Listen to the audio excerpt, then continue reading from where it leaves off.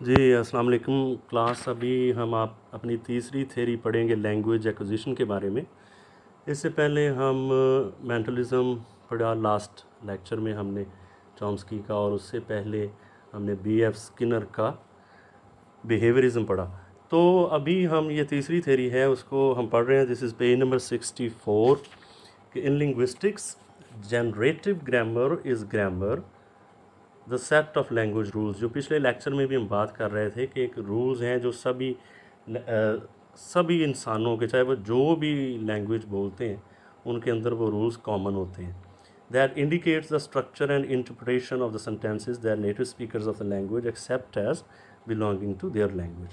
तो वो उनको वो इंटरप्रेट करते हैं अपनी लैंग्वेज के मुताबिक, और वो अपनी उनकी ग्रामर बन जाती है। तो ये हम पहले बात कर चुके हैं बेटा कि ये इसकी बुनियाद वो ये कहता है कि कोई भी ग्रामर का स्ट्रक्चर है, चाहे वो किसी भी ज़ुबान का, उसमें नाउन फ्रेज़ पहले आता है, फिर वर्ब फ्रेज़ आता है।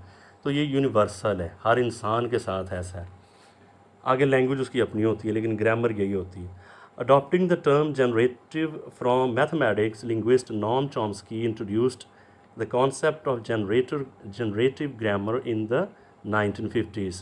This theory is also known as transformational grammar, a term still used today, या इसे TGG भी कहते हैं।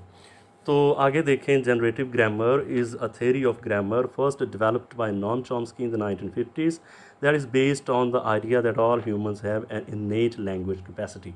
कि पहली ये बात कि हर इंसान के अंदर कुदरती सलाहियत है कि वो लैंग्वेज को सीख सकता है, बोल सकता है बचपन से लेके। और दूसरा ये कि वो उसके अंदर जो एबिलिटी है, उसके अंदर ग्रामर के रूल सभी में एक जैसे हैं, और हर लैंग्वेज वाला अपने मुताबिक करता है, लेकिन वो सेम है, कॉमन है। यानी पहले जो अभी हमने बात की कि पहले नाउन फ्रेज़ NP आएगा, फिर वर्ब फ्रेज़ आएगा। तो अगला पॉइंट देखेंगे, linguists who study generative grammar are not interested in जो देखें लैंग्वेज इन यूज़ जैसे होती है, इंग्लिश ग्रामर होती है, उसमें हम देखते हैं कि वो प्रेजेंट टेंस कौन सा है, प्रेपोजिशन कौन सी कहाँ आएगी, ये सारी चीज़ें हम पढ़ते हैं कि उसके रूल्स क्या होते हैं। लेकिन ये वो रूल्स हैं जो किसी एक ज़ुबान को सीखने के लिए हम करते हैं। जैसे इंग्लिश सीखनी है तो हम इंग्लिश ग्रामर पढ़ते हैं, 2-3 बड़ी जो ग्रामर्स हैं उनको कंसल्ट करते हैं। तो जो नॉम चॉम्स्की वाले ये जनरेटिव जो लिंग्विस्ट हैं, वो उसमें इंटरेस्टेड नहीं है। उनका इंटरेस्ट ब्रेन में है कि ब्रेन के अंदर वो लैड पाया जाता है, LAD लैड, यानी कि लैंग्वेज एक्विजिशन डिवाइस। वो उसमें इंटरेस्टेड हैं कि उसमें जो ग्रामर के स्ट्रक्चर हैं वो क्या हैं, जिनको वो NP और VP के बुनियाद पे कहते हैं कि सभी इंसानों में एक जैसे हैं। तो rather they are interested in uncovering the foundational principles that guide all language production. कि वो वाले रूल्स, यानी कि जो मैं आपको बता रहा था अभी, NP एंड VP, यानी कि जो सभी लैंग्वेजेस में है जिनकी वजह से स्पीच प्रोडक्शन होती है, कि अपनी लैंग्वेज अपनी वोकैबुलरी के मुताबिक हम उनमें फिट कर देते हैं अपने वर्ड्स, और वो करेक्ट सेंटेंस होता है, और ये बचपन से ही शुरू हो जाता है। Generative grammar accepts as a basic premise that native speakers of language will find certain sentences grammatical or ungrammatical, and that these judgments give insight into the rules governing the use of that language। तो ज़ाहिर है एक language, चाहे वो आप English बोलते हैं, चाहे उर्दू बोलते हैं या पंजाबी, जब आप उसमें काफ़ी अरसा से बोल लेते हैं, सुन लेते हैं, तो आप ये जजमेंट कर लेते हैं कि वो क्या ग्रामेटिकल है और क्या अनग्रामेटिकल है। लेकिन बुनियाद वही है कि ये पहले से ही हमारे अंदर पाए जाते हैं। जो अपनी भी हम जो भी ज़ुबान सीखते हैं उसके मुताबिक फिर हम करेक्ट बोलते हैं, क्योंकि वो इन्नेट है हमारे अंदर। और ये सिर्फ हम फर्स्ट लैंग्वेज यानी नेटिव लैंग्वेज की बात कर रहे हैं। आगे पेज नंबर 65 पे आए कि definition of generative grammar. Grammar refers to the set of rules that structure a language. यानी ग्रामर क्या है कि एक करेक्ट सेंटेंस का स्ट्रक्चर क्या होना चाहिए किसी भी लैंग्वेज में, वो ग्रामर होती है।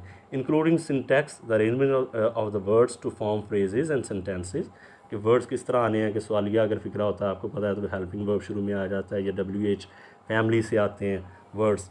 तो generative grammar is the theory of grammar that holds that human language is shaped by a set of basic principles that are part of the human brain।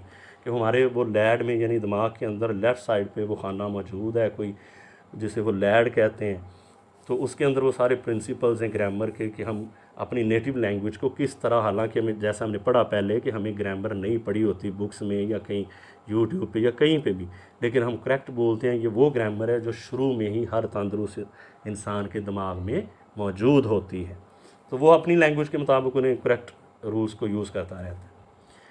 In linguistics for non-linguistics, a primer with exercises, Frank Parker and Catherine Riley argue that generative grammar is a kind of unconscious knowledge. यानी ये unconsciously, आपको पता है कि दिमाग के 3 हिस्से हैं, unconscious है, conscious है और subconscious है। तो conscious में जो रोज़मर्रा हम जो कुछ कर रहे होते हैं वो conscious होता है, सो जाते हैं तो वो वर्क नहीं कर रहा होता। सबकॉन्शियस होता है कि जो हम उसमें जो चीज़ें हम चाहें हम याद कर सकते हैं। अनकॉन्शियस है जो 70% आप कह लें ब्रेन का, कि जो हमारी आदतें उससे डेवलप होती हैं, हमारा सब कुछ, यानी उसमें सब कुछ मौजूद है, उसमें सारी ह्यूमन हिस्ट्री भी मौजूद है, लेकिन हम इंटरेस्टेड हैं यहाँ पे वो यूनिवर्सल ग्रामर जिसकी चॉम्स्की बात करता है कि उसके दिमाग के अंदर ग्रामर के रूल्स इनेट इनबॉर्न है सभी इंसानों के अंदर। अच्छा जी, खैर, तो वो कहता है जी,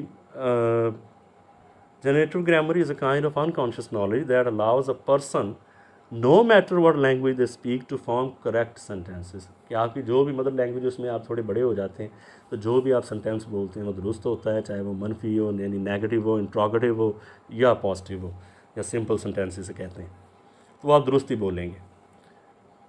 तो जो भी आप नेटिव स्पीकर जो भी अपनी ज़ुबान सीखता है उसके रूल्स पहले से अंदर मौजूद हैं दिमाग के, उसने बस अपनी लैंग्वेज को वहाँ फिल करना होता है और वो करेक्ट सेंटेंस ही उससे बनते हैं।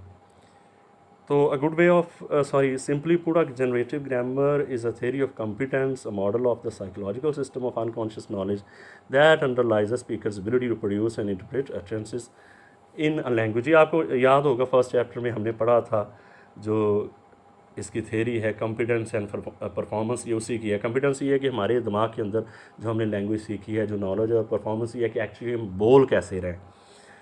तो a good way of trying to understand चॉम्स्कीज point is to think of a generative grammar is essentially a definition of competence. यानी कॉम्पिटेंस है कि हम कितना लैंग्वेज को जानते हैं अंदर से, ग्रामर को। A set of criteria that linguistic structure must meet to be judged acceptable. तो यानी लैंग्वेज यही है कि आप एक ज़बान को बोल रहे हैं और आपने अपने आप को जो आपके अंदर यूनिवर्सल ग्रामर है उसमें अपनी लैंग्वेज को एडजस्ट कर लिया हुआ है। तो बात वही है कि वो कहता है कि पहले से ही जनरेटेड है, ये पहले से ही पैदाशुदा है ग्रामर, हमने सिर्फ अपनी लैंग्वेज के मुताबिक उससे यूज़ करना होता है। तो ये जो ग्रामर का नॉलेज है वो प्रिंसिपल जिसे वो कहता है, तो ये पेज नंबर 66 पे आ जाए बेटा। तो ये हम देखते हैं कि वो प्रिंसिपल्स क्या हैं कि जिनको यूज़ करते हुए हर बच्चा अपनी नेटिव लैंग्वेज को करेक्ट बोलता है, सही दुरुस्त फ़िक्रे बनाता है। देखें, the main principle of generative grammar is that all humans are born with N इनेट capacity for language, कि उनके अंदर कुदरती सलाहियत है कि वो बोल सकते हैं लैंग्वेज सीख के अपनी इन्वायरमेंट से, और अपने आर्टिकुलेशन यानी आर्टिकुलेटर्स ठीक हो और ब्रेन ठीक हो तो आप बोल सकते हैं, चाहे जो भी, कि उनके अंदर कुदरती तौर पे ये सलाहियत है कि वो लैंग्वेज को बोल सकते हैं। And that this capacity shapes the rules for what is considered correct grammar in a language. तो अभी हम जो कह रहे थे कि उसकी वजह से वो अपनी जब नेटिव लैंग्वेज को सीखता है तो वो दुरुस्त फिक्रे ही बनाता है। The idea of N इनेट language capacity और a universal grammar is not. इनेट capacity क्या है कि इंसान के अंदर लैंग्वेज सीखने की सलाहियत है। यूनिवर्सल ग्रामर क्या है कि हर इंसान के अंदर, चाहे उसकी जो भी ज़ुबान है, उसके अंदर ग्रामर के स्ट्रक्चर सेम है, यानी NP + VP, याद रखना आपने।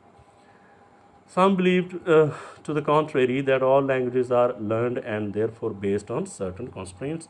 ये दूसरे थोड़े डिसएग्री करते हैं, लेकिन इसको आप नाम ही ऐड करें इस लाइन को, लास्ट वाली को, तो नो प्रॉब्लम। तो proponents of the universal grammar argument believe that children when they are very young are not exposed to enough linguistic information to learn the rules of grammar. That children do in fact learn the rules of grammar is proof according to some linguists that there is an innate language। के देखें, कोई भी, हम बात पहले पढ़ चुके हैं कि कोई भी बच्चा अपनी लैंग्वेज बोलता है तो जब वो उसे रवानी से बोलना शुरू कर देता है, फ्लुएंसी से, तो वो करेक्ट रूल्स ही उसके अप्लाई होते हैं, क्योंकि उसके अंदर UG यानी यूनिवर्सल ग्रामर है मौजूद। देखें एग्जांपल्स देखें। As generative grammar is a theory of competence, कि आपके दिमाग के अंदर कितना नॉलेज है, One way to test its validity is with what is called the grammatically judgment task. Grammar किसी की चेक करते हैं. This involves presenting a native speaker with a series of sentences and having them decide whether the sentences are grammatically acceptable or unacceptable. For example, कि native speaker की हम यहाँ बात करनी है हमेशा, तो क्योंकि हम इंग्लिश लिंग्विस्टिक्स पढ़ रहे हैं तो नेटिव स्पीकर इंग्लिश का है तो उसको हम 2 फिक्रे देते हैं तो वो जज करेगा कि इनमें से दुरुस्त कौन सा है, करेक्ट कौन सा है. पहला है द मैन इज़ हैप्पी और दूसरा है हैप्पी मैन इज़ द. तो पेज नंबर 67 पे इसका लास्ट पैराग्राफ बेटा. The native speaker would judge the first sentence to be acceptable and the second to be unacceptable. पहला acceptable क्यों है? क्योंकि देखें पहले noun phrase है the man NP और is happy क्या है verb phrase. तो दूसरे में देखें हैप्पी मैन वो तरतीब उल्टा है, तो वो उसे पता है, उसने बचपन से सीखा हुआ है कि किसकी पोजीशन कहाँ पे होती है. हालांकि उसने ग्रामर नहीं पढ़ी लेकिन उसकी माँ ने उसे करेक्टली सिखाया, उसकी इन्वायरमेंट ने. तो a native speaker would judge the first sentence to be acceptable and the second to be unacceptable. Grammatically बात कर रहे हैं.